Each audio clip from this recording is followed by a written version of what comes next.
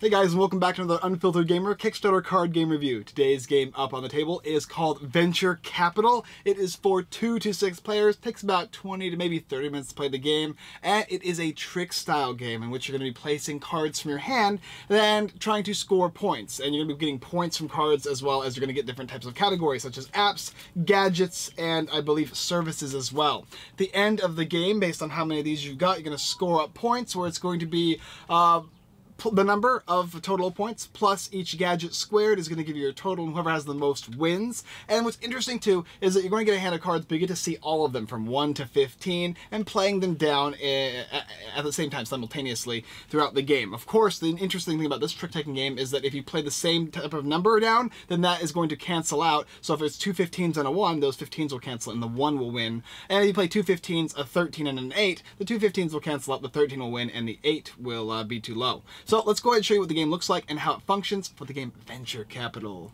So here's the game Venture Capital and the components. This is a 5-player game, but it comes with 6 different stacks of cards, and they're all the same. They're all going to be 1 through 15. These 3 have been randomized. However, these 2 have not been. These are going to be the players, and we'll use these as bots basically throughout the game. You're also going to get a stack of cards that are going to represent the gadgets and apps and, of course, services, and these are going to score you points. For instance, this is going to be worth 5 points, and it's an app. This is worth 7. This is 3 and a gadget. This is 3. This is going to be no points, but a gadget and app, and so on and so forth. And it's a trick-taking game, so you're going to take these cards, you're going to go ahead and shuffle them up. You don't have to shuffle your hand, though, but if you want, you can play with 2 players, or you can play with more players by adding bots into the game, which I'm just going to show you here anyway. To start off the game, you simply take one of these cards, flip it face up, and then you guys are going to decide from your hands, without showing anybody else, what card you want to put down to gain this app and gadget. So maybe I'll put down a 7 here, right? Then the next player is going, or every player is going to do this simultaneously. Maybe he wants it more than this player, so he's going to probably say, oh, I want 10. And he's going to play that down. And you're doing this all at the same time, of course, but I don't have multiple hands, so I can't do that. This player would also do so, but because it's the bot, I'm just going to flip over a card, flip over a card, and flip over a card. This is the 11. It beats out all these ones, so this person who played this is going to win, which I believe was this guy here. He's going to score this. These are going to be removed from the game, and the next is going to pop out. Now we have another gadget here worth 5, and so the players are going to try and bid on that. Now this one's actually pretty nice because it's got some points on it, but it doesn't have 2 of the different types of services here. So he maybe he wants it for 12. We'll put that face down, I guess. Signifying we'll flip them over simultaneously. This guy, maybe this. I guess it's better to do it in order too. Makes it easier to see which what the difference is. This one, and then we'll do this one, and then we'll do this one, and then we're gonna flip them all over.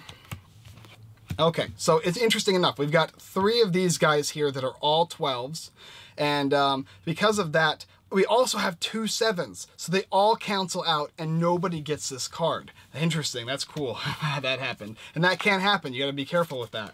And so the next card is gonna come out, and once again you're gonna say, okay, there's a 5 and it's got a service on it, maybe he wants it for 10, and he wants it for, let's say, oh, I don't know, we'll go with something higher, let's say 13. And then, of course, these guys here.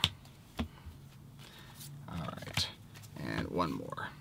And then we're going to flip over, of course, and see what happens. And, all right, so we got 2 13s, so these guys cancel out. And then we have a 10, a 5, and a 2. So the 10 would take it, and it would go to this guy. And the game's going to continue like that, continuing by playing these guys out. These are going to be placed out until all the cards have been utilized. Once all of these cards have been used, then you're just going to have score piles, right? So each player is going to have their own score. I'm just going to go ahead and divvy them out to show you how scoring works in the game. And righty, maybe this guy and this guy. All right. And then we're going to go ahead and take a look at how scoring kind of works. There should be 5 of them, right? So we'll do this. There we go. This guy didn't get very lucky. Okay, so now we're going to add up the points. So first of all, this guy here has 5, 1, 3, and 1. That's going to be 10 points. He's also got an app, a service, and a gadget, and you're going to square them. You're going to add them all together and then square them. So this is a 1, this is a 1, this is a 1. Squared, it's going to be 1, 1, 1. So 3 points, 6, 7, 8, 9, 10, 11, 12, 13 points for this guy right here. This guy here has 2 apps, which is going to be squared for 4. This is 2 for 4 as well. So it's 8, 9 points, 10, 11, 12, 13, 18 points. So he's winning right now. This guy has 7 with 4, 11, 12 and 13, and then of course this guy has 6, 7, and 8, and this guy has 5. So this guy would be the winner of the game Venture Capital. That's basically how you play it. All right, so a couple caveats in the game. Now, the first thing is that you're generally not going to be playing with bots. That's something we kind of added to it just so you can see multiple players. However, it is fun to add them, especially if you only have 2, maybe 3 players in a game. You can go ahead and add a bot just to mix things up a bit. Otherwise, though, you're just going to simply have your hand of cards, and you're going to be playing them down along with everybody else at the same time scoring. Scoring is fairly simple. Remember, you have to square your apps, your gadgets, and your services by adding them up and then square them. That's going to be your total amount of points. So if you get a lot of apps, so if you get 4 apps and then you square that, that's going to be 12 points. That's a lot. And everybody has the exact equal amount of cards. So this game is a total game of skill and not luck. You can add the luck factor by throwing in bots if you want, though. Not only that, though, but the game is a trick-taking game that has a kind of style to a Tournament of Camelot, and I really do enjoy that game. I like the aspect of having cards that are equal in number match, and the ability to play whatever cards I want, so I always feel like I'm in control of what is happening on the board below. That's really great. So if you like games like Tournament of Camelot, this is going to be a really fun one for you, especially because it's smaller, it's simpler, and it's kind of just put in. You can just go ahead and put in and just play a game. You'll be done really, really quickly. And as you can see, once you go through this entire deck of cards, you'll be done. We went through 4 or 5 of them already. So you can see how long the game would take. Not very long at all. The artwork is probably more of a negative for me. It's just okay. It's kind of just, it'd be up to you as to what you think, but for me, it's all right.